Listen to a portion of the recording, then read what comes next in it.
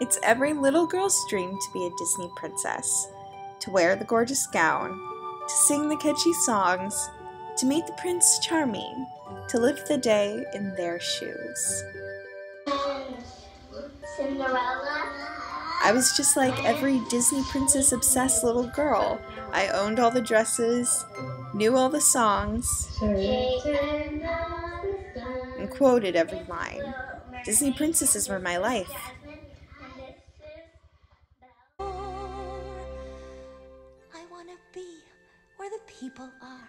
The Little Mermaid was definitely my favorite princess, and that was because she looked like me. All the girls in my grade loved Ariel, but no one could say they looked just like her.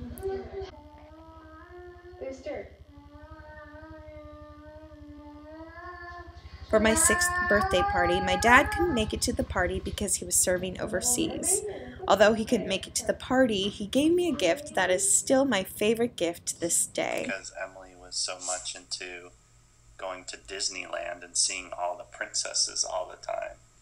And you loved The Little Mermaid, so you thought how great of a birthday it would be to have an actual Little Mermaid come to her This party. is what, once the Little Mermaid got there, you guys were all so excited to see her. You especially, like, you always talk a mile a minute and you just stared at her and had nothing to say, basically. Just eyes wide open, mouth open, couldn't believe she was there. And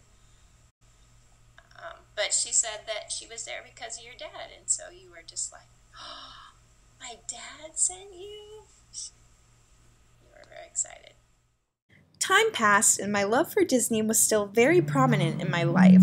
As I got older, I became much more confident in my creativity in stage performances.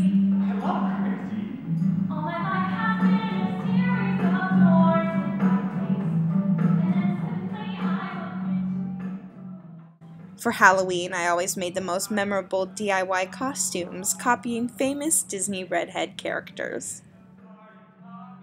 For my senior year of high school, I was on the hunt for a job. I wanted a job that was exciting, where I could use my acting and stage talents. I wish I could have a performance job like the girls at Disney. And suddenly, I remembered the time an actress was paid to go to my birthday party. I went on Google and researched Princess Parties Omaha, and I clicked on a few pages until I found the most professional-looking company, Real Princesses Omaha. I visited their Facebook page, looked at their reviews, prices, and photos, and knew I had to email and ask if they were hiring. I emailed the company owner, Bonnie, to see if they were.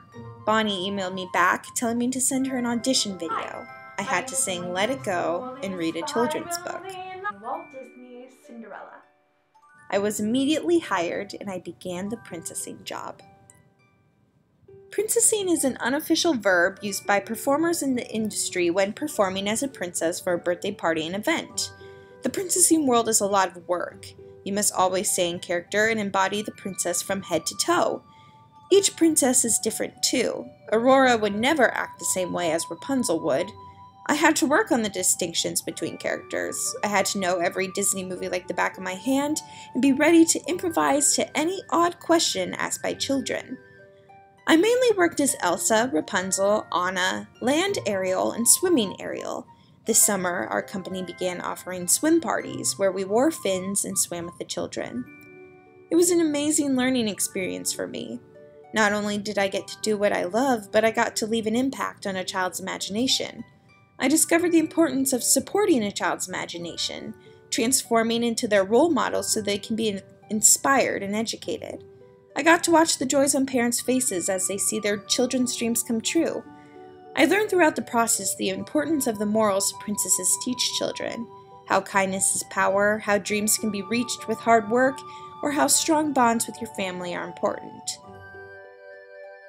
So you were always like into the Disney princesses, so and always dressing up. So I mean, what else would you be doing? So dressing up as Go work at princesses all your JCPenney's, life. maybe? I have a pretty cool job. My childhood dreams get to come true while I'm making another child's dream come true.